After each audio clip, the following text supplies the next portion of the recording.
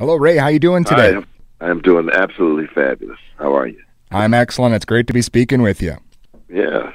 Well, I got to ask you, Ray, I know the new Ghostbusters movie is coming out, and your music was really a big reason why the old one was so successful. I got to ask you your thoughts on the new one here, and especially the new theme song that's with it.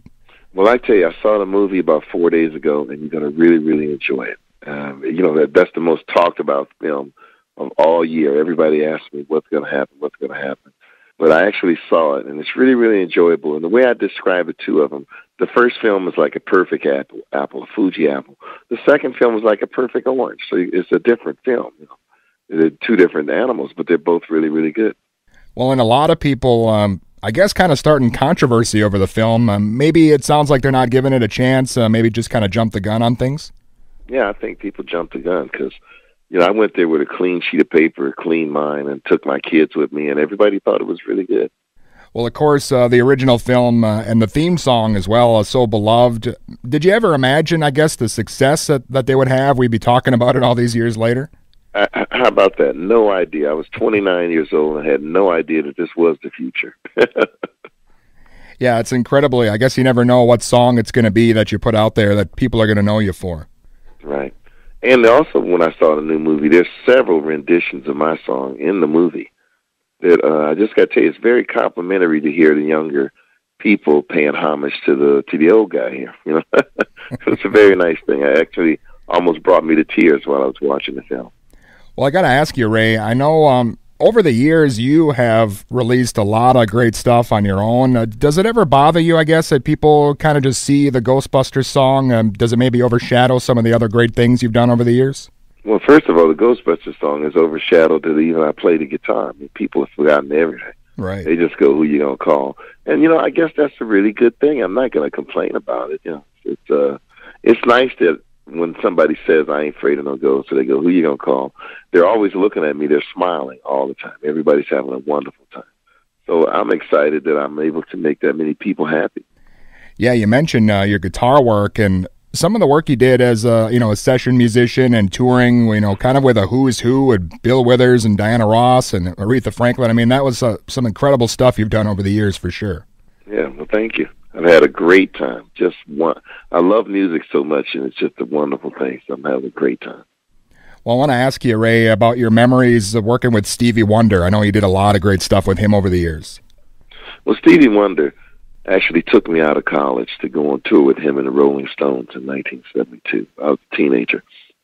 And, he's the one that actually taught me how to write songs. Yeah, it's great that he is still out there doing it as well. Do you see yourself getting back working with him maybe in the future? I know he was working on some stuff recently. Well, I work with him all the time, on and off, so I see him quite often. But I don't think I'd get back together and be playing in this band again. I mean, like on a regular basis. He won't pay me enough money now. Well, Ray, I know a lot of these stories we're talking about could fill a book. I heard that you're actually writing one. Is it coming out later this year, or what can we expect? Absolutely. Yeah, we're writing the book, Who You Gonna Call? The Adventures of Ray Parker Jr., almost like Indiana Jones, and it's told by a friend of mine, Sylvester Rivers.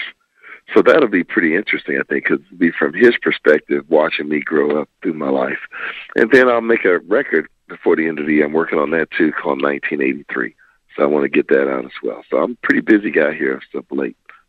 Yeah, let's talk about the record, 1983. What's going to be in store for the fans with that one? Well, first of all, the reason why it's named 1983, that's the title song.